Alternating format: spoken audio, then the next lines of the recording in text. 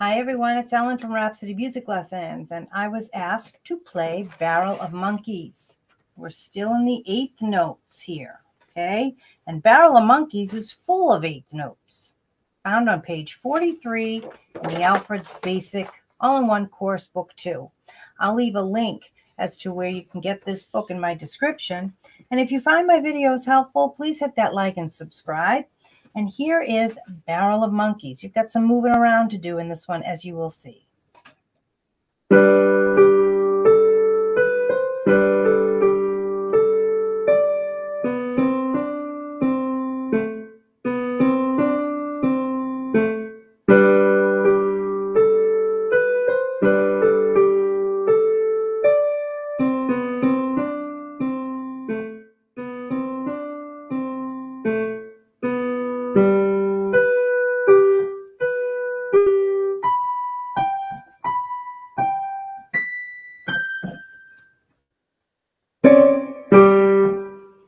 There's Barrel of Monkeys for you.